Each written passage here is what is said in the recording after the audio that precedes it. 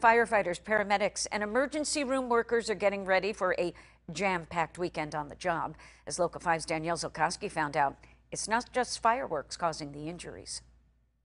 Bracing for impact, doctors and first responders are ready to see an uptick in injuries this 4th of July weekend. We see an increased injury pattern with fireworks and burns and also alcohol-related injuries.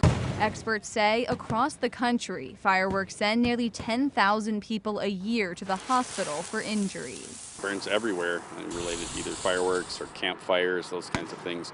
We see eye injuries. Additionally, we see hand injuries as the notorious fingers being blown off.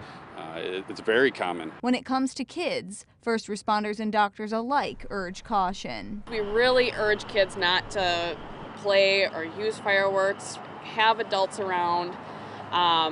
The other thing too is having shoes, especially on children. If you step on a sparkler that was just used, it's still holding that temperature of 1,000+ degrees. They warn to be prepared. Always have a source of water to put out fireworks and keep pets safely inside. I mean, if you're going to have the legal fireworks at your home, like the sparklers, the smoke bombs, stuff like that, if you use them, don't use them and intend on throwing them out.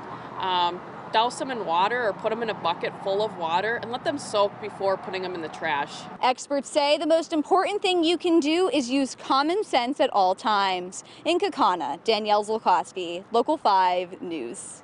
And bottom line, the Green Bay Fire Department urges everyone to go to a professional show instead of lighting fireworks at home.